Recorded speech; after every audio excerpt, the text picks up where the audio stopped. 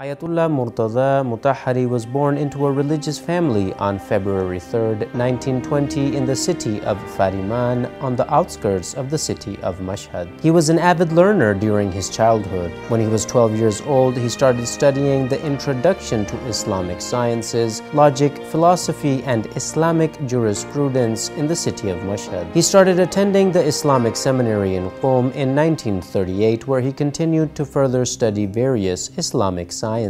He remained in the Islamic seminary for 15 years until he moved to the city of Tehran, where he joined the staff of the University of Tehran. He taught philosophy at the University of Tehran for 22 years. Around the same time, he started to oppose the Shah of Iran, and so he was consequently arrested after giving a speech in which he directly criticized the Shah. He was in contact with the late Imam Khomeini throughout the years of Imam Khomeini's exile in Iraq. Thus, Shahid Mutahhari played a key role in the movement which brought the Islamic Republic of Iran into being. Ayatollah Shahid Mutahhari wrote many books on Islamic issues, on Iran, and on historical topics. His goal was to teach and expose the youth to pure Muhammadan Islam. In the year 1965, one of his books, named Anecdotes of Pious Men, was named the best book of the year by the International Organization of UNESCO.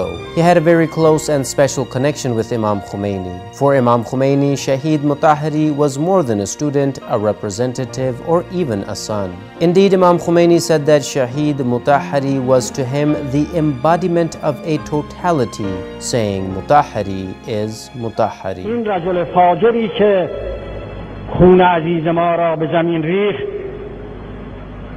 تایید کرد دین خدا را، یعنی خدا دین خودش را به او تایید کرد. با ریختن خون عزیز ما تایید شد انقلاب ما. On May 1st, 1979, at the age of 59, Ayatollah Murtaza Mutahhari was shot and assassinated by a member of the Furqan group. Shahid Murtaza Mutahhari is fondly remembered as the martyred teacher, and the day of his martyrdom is commemorated all across the Islamic Republic of Iran as Teachers' Day.